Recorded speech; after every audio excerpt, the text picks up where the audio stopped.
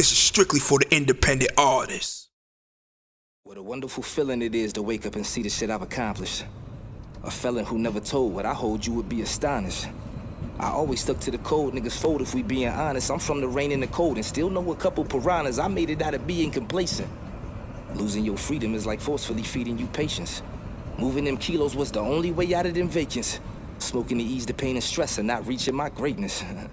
Imagine having vision, watching sightless niggas elevate. Distracted by my pigment, I just hope them white folks hesitate.